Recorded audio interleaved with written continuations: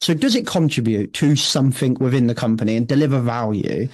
It confidence in that, in how you know that. Do you have evidence that it contributes, or do you believe it's evidence? So if you don't have evidence, do you believe in it is contributing? So ideally it's evidence. A lot of the work we do in safety doesn't have evidence, but ideally you've got some evidence to say it does work. If you don't, do you, as a group of people that are about to implement this, believe that it's going to work? And do you have a consensus?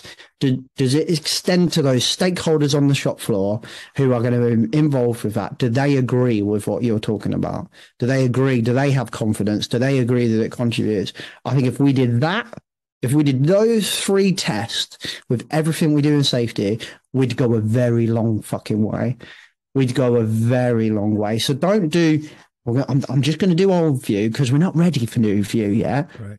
No, I'm just thinking about managing risk, but having impact on the shop floor, having impact on the safety of work. For me, that's not new or old. It's safety as originally intended.